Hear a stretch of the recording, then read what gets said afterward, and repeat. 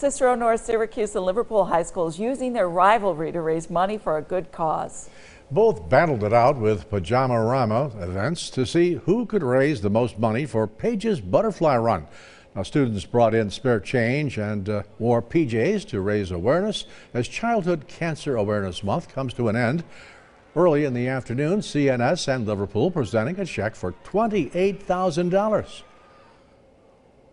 The kids just really responded and the community responded, and we're just so grateful because it's not money we expected, but certainly money that we can use to support the programs at Golisano. Paige's Butterfly Run raises money for local pediatric cancer patients, their families, and research programs at upstate Golisano Children's Hospital.